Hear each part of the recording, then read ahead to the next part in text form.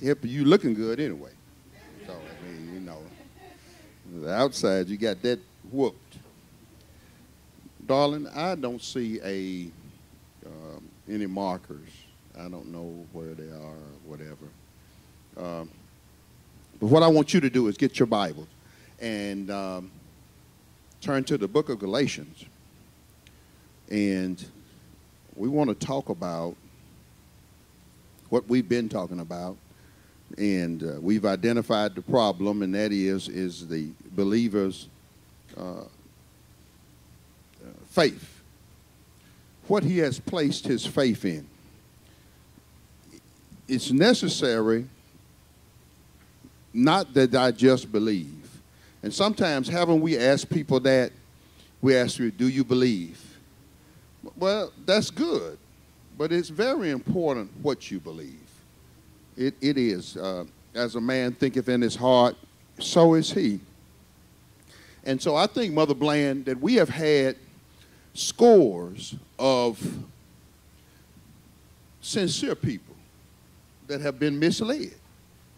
And that's evident by what went on in Guyana years ago with the guy, what was his name, Jim Jones? Those folks, Jaleesa, they believed to such an extent that they gave their lives. And they gave their lives sincerely, Sister Bugs, by what they believed. So then, it's my mission. The Bible says that God gave some apostles, prophets, evangelists, pastors, teachers. And then the purpose of it was for perfecting of the saints, for their edifying, for their building up. And so I believe that a pastor teacher was given for the purpose of perfecting the saint. Now, in what area would a saint need perfecting? Well, we are body, soul, and spirit. We have a body that's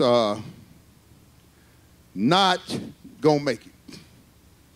We have a body, Brother Jeff, that no matter how beautiful that it looks, time going to take it down.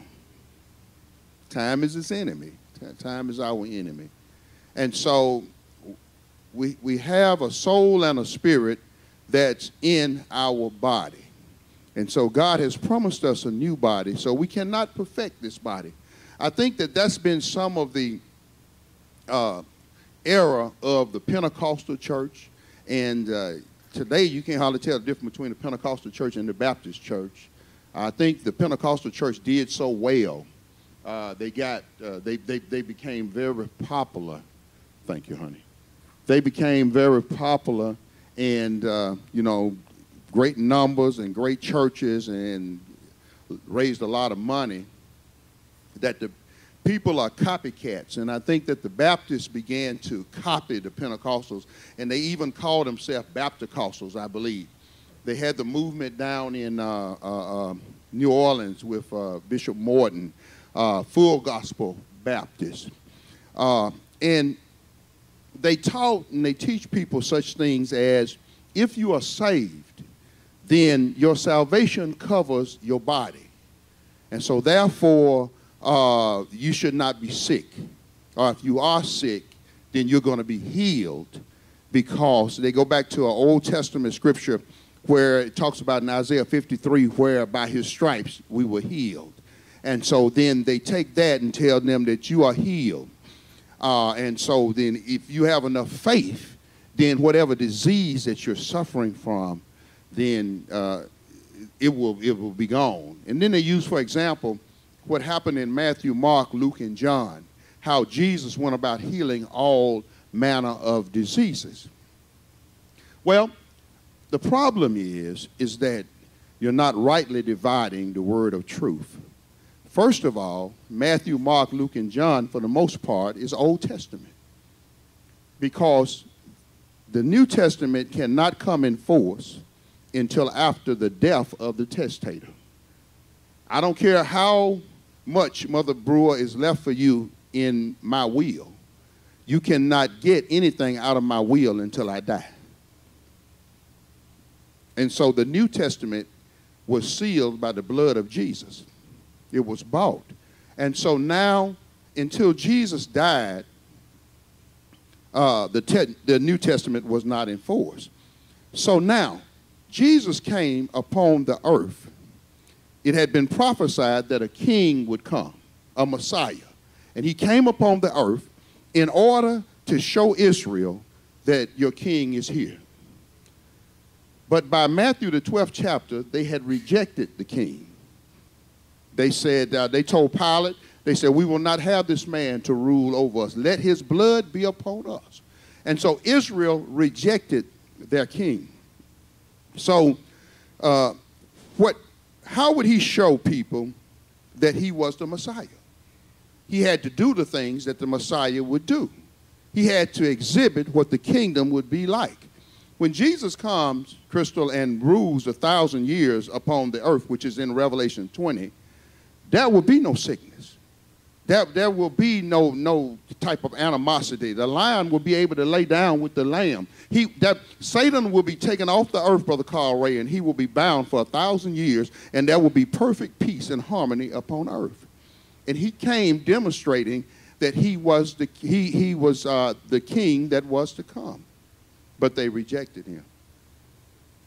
So, because we don't know how to rightly divide the word, we take that for ourselves. And when we are not healed, and when our bodies do not reflect what we've been told, we're confused, and we begin to make excuses for God, and we begin to condemn people and say, people are not, you don't have the faith, that's why you're not healed. But this body is going back to the dust, and it's steadily deteriorating. So any perfection that God was talking about that the ministry was supposed to bring forth does not deal with the body, but it deals with your soul. Because when God saves you, Mother Nun, he gives you, your spirit, you're spiritually awakened and you're spiritually alive. Ephesians 2, go to Ephesians 2 for me real quick. I found this out, Brother Carl Ray, that if you can begin to think right, you can live right. I found this out also, my sister, that no matter how good your intentions are, if you're not going in the right direction, you're going to end up in the wrong place. So then good intentions is not good enough. But it takes humility in order to get instructions. Because sometimes you want to be right so bad that you won't humble yourself to hear the truth. Ephesians, the 2nd chapter says, and you have he quickened. You see, when God saves us, he makes us alive. Some things, Mother Nun, that you just didn't understand before you got saved. After you get saved, you hadn't gone to seminary, you hadn't studied Greek or Hebrew, but all of a sudden it's also clear to you. And the reason is that you were dead spiritually. See, man has a spirit and a soul, which are intertwined. They're both invisible. That's the invisible part of a person. And he says, and you have he quickened who were dead in trespasses and sin. Wherein in time past, what time past? Before God saved you. Wherein in time past you walked according to the course of this world. I don't care what family you born in. You know, we all like to brag about what family we came out of. But you come out of Adam's family. And no matter what house you come out of, we just got through talking to our baby just a minute ago. We asked him, we said, but Deborah said, you're a liar in a minute, won't you? He said, well, it's a part of my career. A lie at a drop of a hat. Now, where did it come from? We didn't teach him to lie. In fact, we taught him the opposite. But the Bible says, wherein in time past you walked according to the course of this world. And that's what makes it so bad in organized religion, because what they're going to do is, Brother Jeff Dyer, is that they're not going to allow God to be in charge. If I'm pastoring the church and we got a large membership and the money coming in, my son getting ready to come pastor. We getting ready to pass this on just like Eli and his sons. We getting ready to pass this on. This is the family business. This is how we make it. We pay our bills through the church. You see? And it's really sad Because if you go back, the Bible says that God gave. You see, a true pastor, a true teacher, a true evangelist is a gift from God. You can't buy it. You can't pay for it. Yet God gives to you, and it's for a purpose. It's for the perfecting of the saints. And what we're talking about is what area needs perfecting. My spirit doesn't need perfecting. My body doesn't need perfecting. It's my soul. And my soul is made up of my mind, my will, and my emotions. You could be saved and your mind's still messed up. And the reason is because you have spent more time over here than you have over here. And another reason is that good teaching is very rare. It's very rare that I will get the truth, Brother George King. And the thing about the truth is that when you get it, you know it. When you get it, you know it. Have you ever just been talking to somebody and you say, you know what? That's the truth. You just hadn't seen it like that, but you know what? That's the truth. And Jesus said the truth will make you free. So the Bible says, he said, wherein you walked according to the course of this world, according to the prince of the power of the air, the spirit that now worketh in the children of disobedience. You see, when you get saved, you don't have Satan's spirit no more. Because the Bible says that any man, if you have not the Spirit of Christ, you are none of his. So why is it that you still sometimes act like Satan even though you are saved and got Christ's Spirit?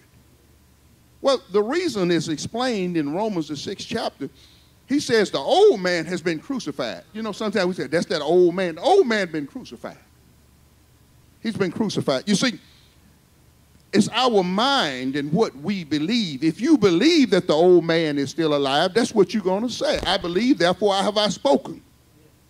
But once that you understand God's word, he says the old man have been crucified, but the body of sin. You see, before you get saved, you have specialized in sin. You are special. Some of us been recruiters. Some of us that. So there's just like a person maybe who's a lawyer or somebody, a teacher or whatever, you have a body of work. This is what I've done for 40 or 50 years. Well, I've got so many years of sin. And so that body of sin has to be destroyed. But the only way it's destroyed is through me reprogramming my mind. And so that's why that is so detrimental if we come and we spend all our time singing songs. I need my mind. The Bible says, give me Romans 12 real quickly. Romans 12. And this is not a new problem. Every human being that has ever come has had the same problem. Because if you're born a child of Adam. And if God blesses you and you can humble yourself, then your mind can be reprogrammed where you can enjoy the life that God meant for you to enjoy. He says, I beseech you therefore, brethren, by the mercies of God. And it's just God's mercy that if you're saved, it's by God's mercy.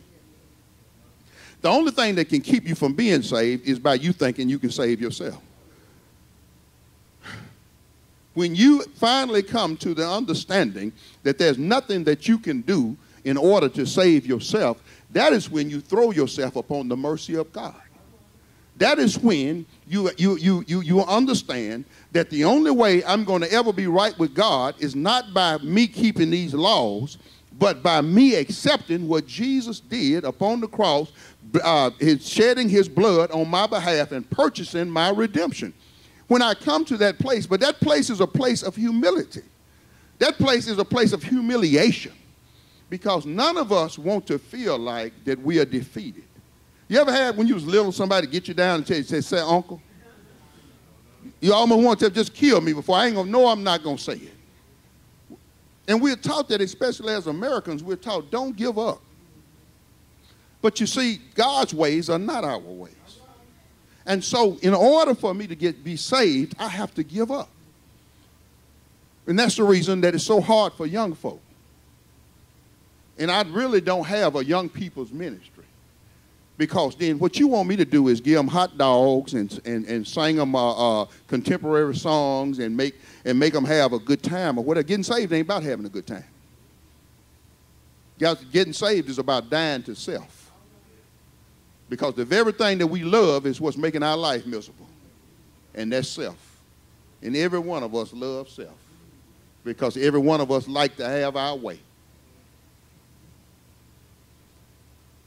Mm-hmm. You have 3 folks in the car. We need 3 folks in the house. We need 3 cars. We need 3 cars. You got 3 folks in the house. We need 5 TVs. Well, I can do what I want to do. Amen. That's what the very thing I love is what's holding me back, and that's self. So he says, and be not conformed to this world, but be ye transformed by the renewing of your mind. He gave these gifts to the church in order to help the saints, to perfect the saints. And what do I need to perfect in? I need perfecting what I believe. You know how hard it is for a person to accept grace? And the reason it's so hard to accept grace is because it's hard not to have confidence in your flesh. You mean to tell me? I've seen it so many times. I went to rehab, alcohol rehab. I went to drug rehab. I went to rehab 7 times. 7 times. And the reason was I couldn't give up. They kept telling me that I could not help myself. They kept telling me that I couldn't stop. I couldn't get rid of it and everything. I'm looking at them sideways. I'm saying, I ain't like y'all. I went to college. I pledged Omega Psi Phi. My mom and daddy were school teachers. I ain't no bum. I ain't no alcohol like y'all. But you know what? In the end, I said, you know what? I thought I was different from the next person that was an alcoholic. I said, you know what? I'm an alcoholic with a couch, and he's an alcoholic without a couch. We both drunks. We both can't stop drinking. My wife had to help me with that, you know, because I was talking to she was like, I'm like, maybe them people, I ain't thinking about them folk. Them folk up in there smoking cigarettes, you know, because I'm, you know, sanctified, but I'm smoking crack. Them folks up in there smoking cigarettes and cussing and all that and everything. She said, one thing about it, they ain't smoking no crack. I said, well, baby, you know, they bombed. They ain't done this and they ain't done that. I done bought a car. I buy a car every couple. She said, hold on, Vanna. She said, I bought them cars. You ain't bought no car in about...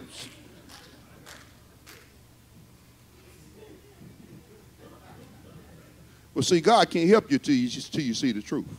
And I ain't talking about the truth about me. I'm talking about the truth about yourself. And as long as we have confidence in our flesh and who we think we are, God cannot help us, can't assist us. So he says, be transformed by the renewing of your mind. We started out this thing right talking about how God works. God the Father works through the Son works through the Spirit works through the believer, through the Word, and the Word works through the believer, and the believer works through faith. None of that, no kind of problem with any of that, mother, none. The only problem is when we get to the point of what the believer believes. Most churches won't even have Bible study to find out what they believe. They spend all Wednesday night with the choir. What good is doing you singing? You singing in ignorant. But you know what? What I found this out right here is you really, in 2016, you have to be willingly ignorant. Because they got something they call the World Wide Web. You can Google almost anything. You can find out if you want to find out. But you know, it's not like it used to be where you had to go to the library and you had to go through the Dewey Decimal System and all that kind of stuff that I never did. I never did get all that stuff. It's real simple now, isn't it? But now, you know, but you got to want to know. And so when I saw Mother when we was coming in and I told her, I said, thank God for a mind. Thank God for a mind to want to know. Thank God for a mind to want to not be ignorant. So the Bible says, be transformed by the renewing of your mind, that you may prove what is that good and acceptable and perfect will of God. Now, Brother Jeff Dye, this is revolutionary to me. that none of this has to do with whether I go to hell or not. None of it has to do with that.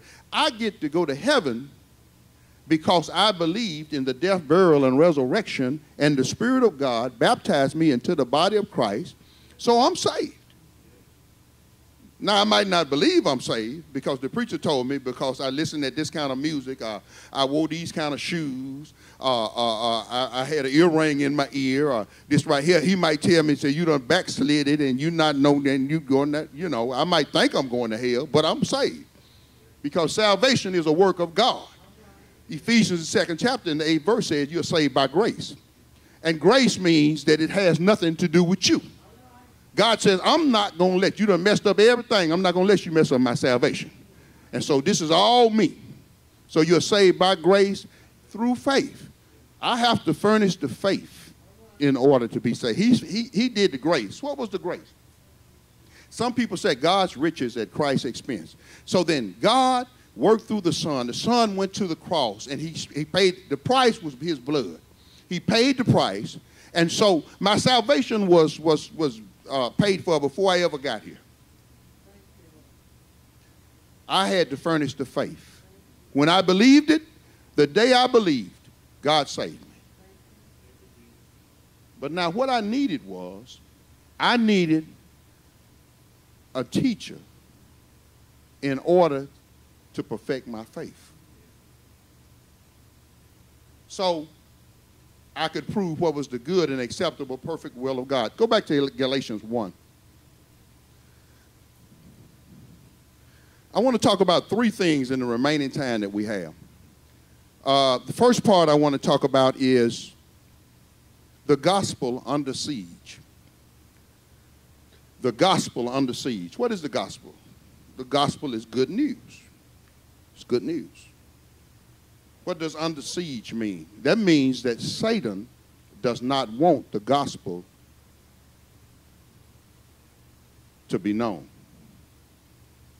He doesn't want the gospel to be known. Because if the gospel is known, then a person can believe it. I told you Galatians, right? Turn to 2 Corinthians, 4th chapter. This ain't brain surgery, y'all. This is all I needed right here. Now, I'm a very emotional person. I jump, shout, dance, all that. And I know I do that. I'm going to do it. And I don't need to be around y'all to do it.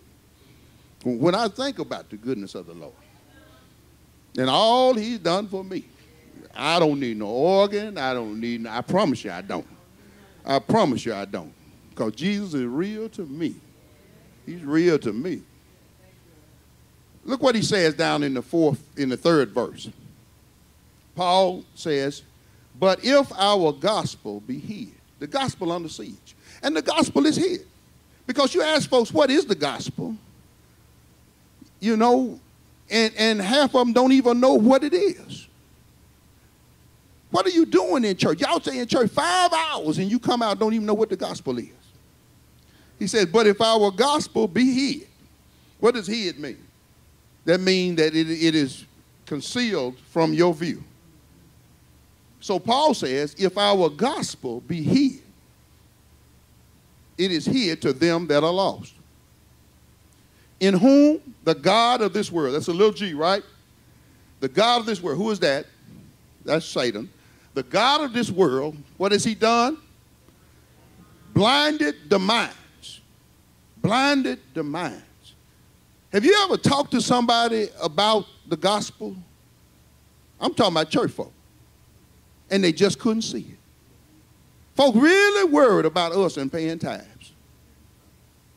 They really worried about us, like they really worried that we're going to go to hell if we don't pay. You know, what you talking about? Y'all ain't taking no offering or nothing like that. That man going to send y'all to hell. Y'all you holding God's money. But you see, that's when the God of this world have blinded. See, you have confidence. You think. You still believe. And some of the people are saved. Not that they're not saved, but they really believe that it's something that you can do in order to make God like you or be in good standing with you. And that's the reason the gospel is under siege, because, you see, the only thing that God would accept was the blood of his son. Paul says later on in Galatians, says it's evident that no man is justified by the works of the law. Y'all, that's very simple. It's a lot of things in the Bible I don't understand. They're just too deep for me God hadn't revealed them to me yet. But I understand that. When he says that it is evident that the works of the law, no man is justified. So he says here, he says, in whom the God of this world have blinded the minds of them which believe not. Believe what? Believe the gospel. How can you believe something when you don't even know what it is? You believe the sound, I believe the choir sound real good. Ooh, that choir was good today. Ooh, my preacher, he preached. Oh, man, that man can preach. Oh, Lord, have mercy. Well, you know what? I can pretty well tell how good your teacher is by what you know. And if you don't know nothing, your teacher ain't that good a teacher. Because the purpose of the teacher is to communicate what he knows to you. Maybe that's what it is. Maybe he don't know nothing. He says, but in whom the God of this world have blinded the minds of them which believe not, lest the light of the glorious gospel of Christ, who is the image of God, should shine unto them. Wasn't it a blessing when you were taught and when you realized that your salvation was tied up only in what Christ did and not what you do? That you could stop hypocriting and you could stop justifying your actions and whatever, because what that does is it makes you judgmental about other folks. But when you realize that each and every one of us, if we are saved today, we're saved by grace and not by what we do, not the music that we listen to, not what we did yet, not what we're going to do tomorrow, but we are only saved by Christ's sacrifice upon the cross. Turn to Galatians 1. The gospel under siege. If we get to it, which I don't think we will, the second thing would be, let's see, the gospel under siege, a testimony of grace, and the third thing would be a gospel worth fighting for. Have you noticed that when you know the real gospel, you'll fight about it? When I say fight, I'm not talking about with your hands or nothing like that. But what I'm saying is that when you know the truth, can't nobody move you from it. They can talk about you. They can shun you. They can put you or leave you alone or whatever. You say, well, I'm not changing from that. You know, I'm sorry that you don't understand it. I'm sorry that you don't believe it or whatever. But the light of the glorious gospel has shined unto me. And I understand now that I only have one person to thank for my salvation, and that's Christ, for what he did. It ain't the pastor, it ain't the bishop, it ain't the church, it ain't my mama or nobody. It was Jesus that went up Calvary's cross and died in my behalf. And when he did it, he did a perfect work. I can't mess it up.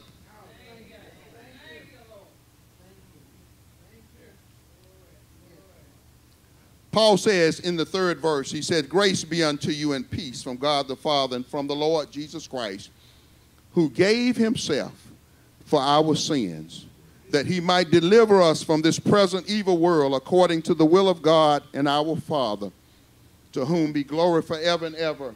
Amen. Look what Paul says here. Galatians 1, verses 1 through 10. I want to talk about a gospel under siege. Paul says, I marvel that you are so soon removed from him. Now, Mother Nunn, in order for that to happen, there has to be something in man, because each and every one of us, well, I won't say that. I'll say most of us were moved. When God saved us, we were light. We felt like we wanted to tell everybody about it. We felt perfectly forgiven. We felt clean. We felt brand new. But it wasn't but a few days that we got all burdened down again. And we was trying to get saved all over again. But wasn't no more salvation. The Bible says in Hebrews, it talks about Jesus' sacrifice, Hebrews 8 and 9. And there's no longer sacrifice for sin. Jesus is not going back to the cross again.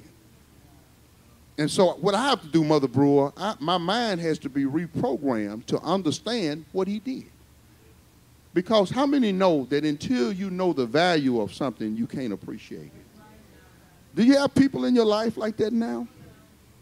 I talked to the guy I talked to today. He said, Vandal, he said, you're blessed to have a mom and dad.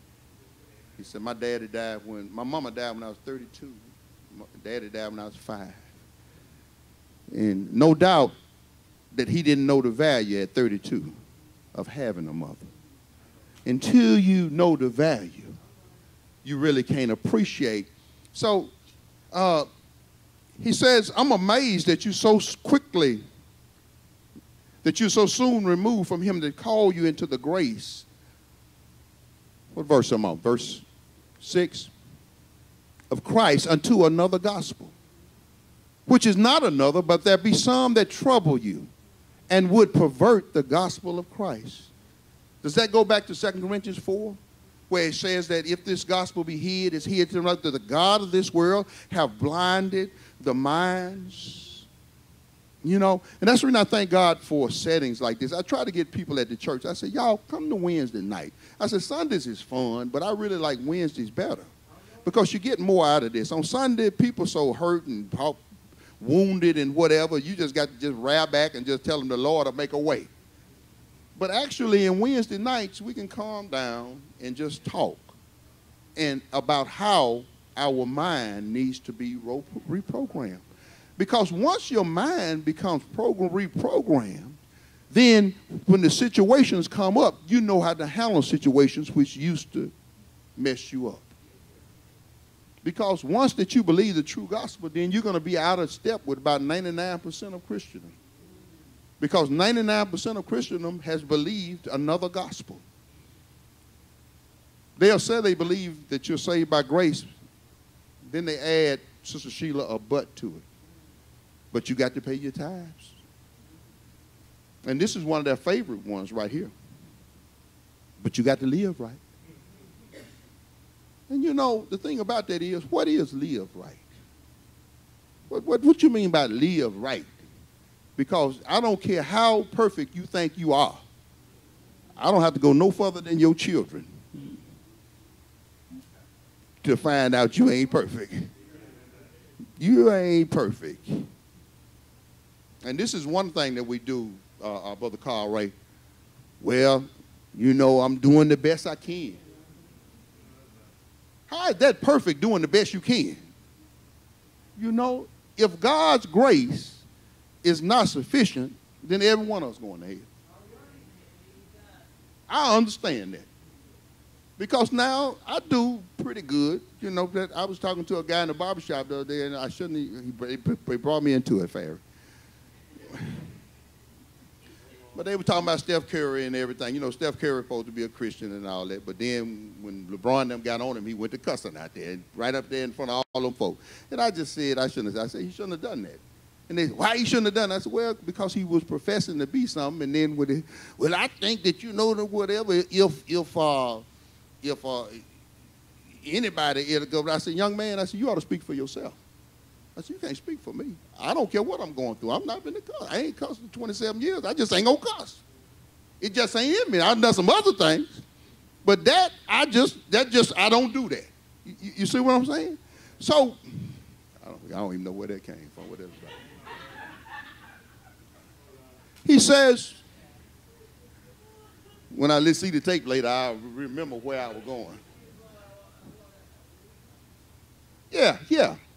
Yeah, okay, so now I'm not cussing, but Lord have mercy, the other stuff I do. Lying.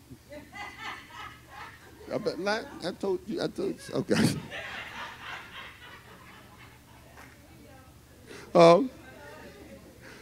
If you ask me the right question, you got a lie coming right now. While I'm teaching and preaching you. All right.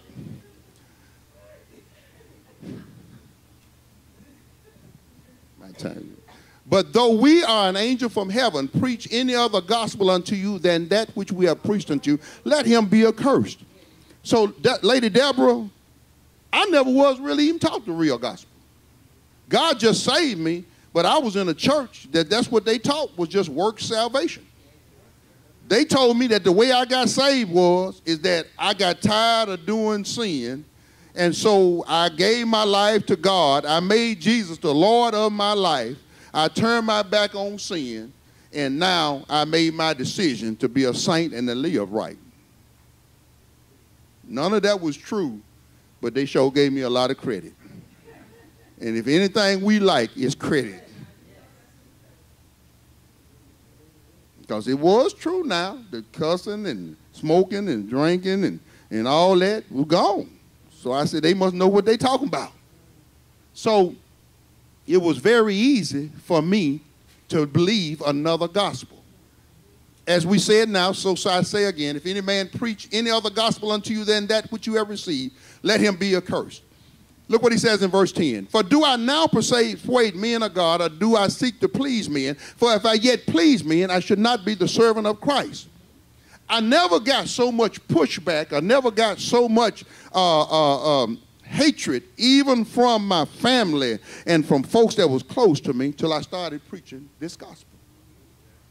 And I was amazed, Brother Jeff. I thought that they would be happy to find out what I had found out.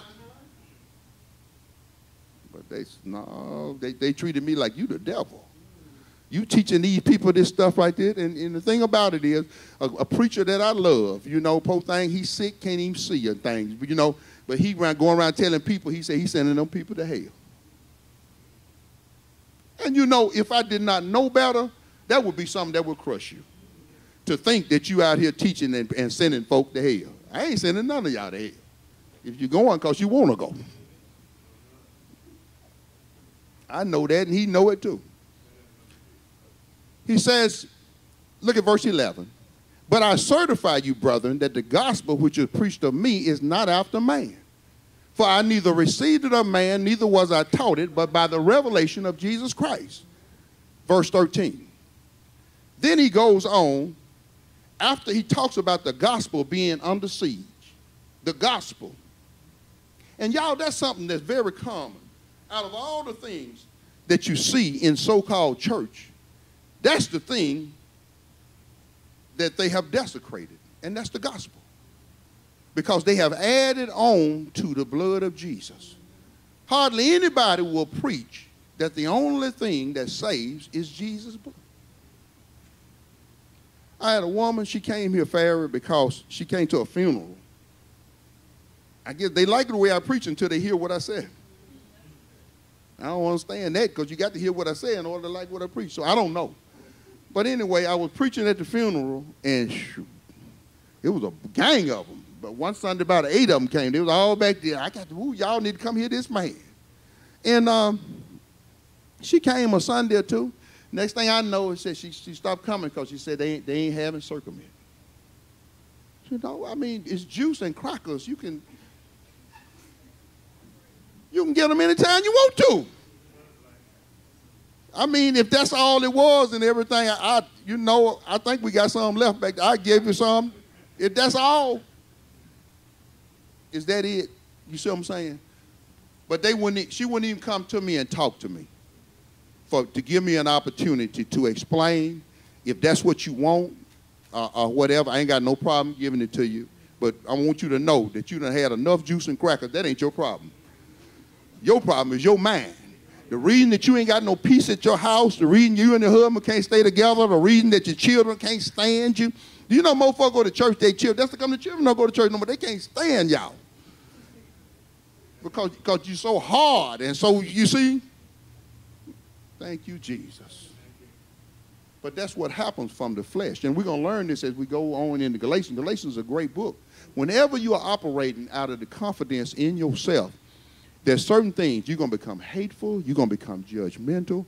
But when you understand grace and you understand that you cannot have any confidence in yourself and you put self aside and God's Spirit begins to work through you, the fruit of the Spirit is love and joy and peace and kindness. You can start being kind to folks.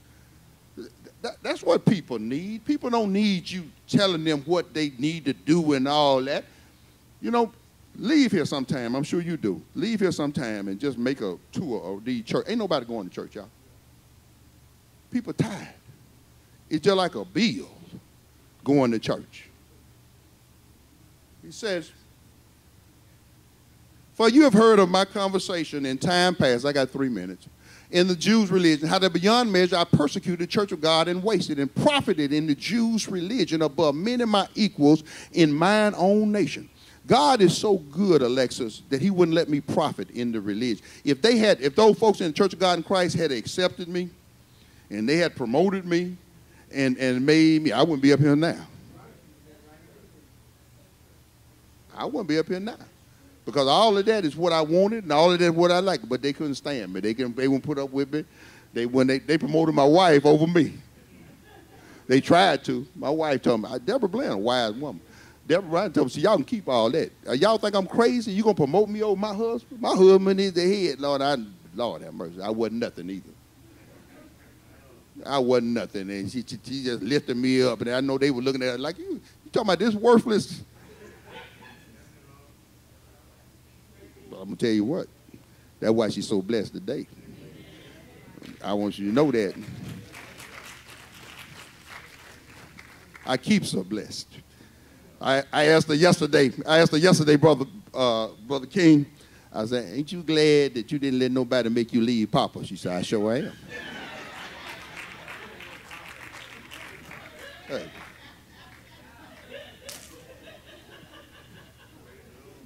You got to have some help. God got to help you.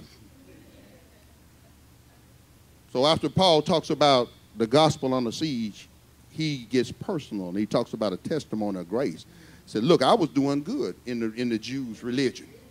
I profited above many of my equals, people that, he said, being more exceedingly zealous of the traditions of my father. But look what happened to him in verse 15. Thank God for Paul. Paul said, but when it pleased God, it didn't have nothing to do with him, because he thought that he was right.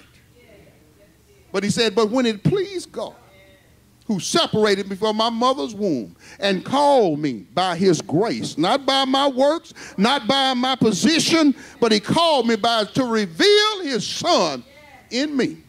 And that's what's happened to me since I've been over here at Manasseh. God has revealed his son in me. I had never been taught right. But when I got the right teaching, I've been going 1,000 ever since, that I might preach him among the heathens. Immediately I conferred not with flesh and blood, neither went I up to Jerusalem to them which were apostles before me, but I went into Arabia, into the desert, and returned again unto Damascus. Then after 3 years I went up to Jerusalem to see Peter, and abode with him 15 days. But other apostles saw I none, save James, the Lord's brother. Now the things which I write unto you, behold, before God I lie not. Afterwards I came into the regions of Syria and Cilicia, and was unknown by face unto the churches of Judea which were in Christ. But they had heard only that he which persecuted us in time past now preaches the faith which once he destroyed. And they glorified God in me. Clap your hands for the Lord.